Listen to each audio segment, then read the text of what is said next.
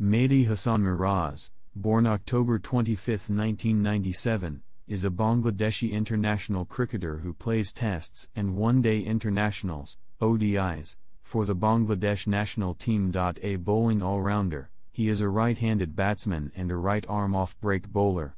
In November 2018, against the West Indies, he took the best match figures for a Bangladesh bowler in a test match. Mehidy had a dream debut series as a test player.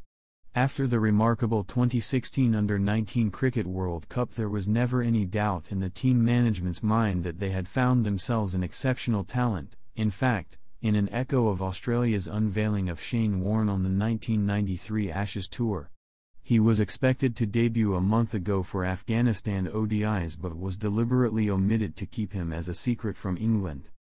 On October 20, 2016, Mehidy made his test debut against England.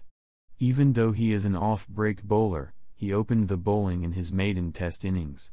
Ben Duckett, another debutant in the same test match, became Mehidy's first test wicket.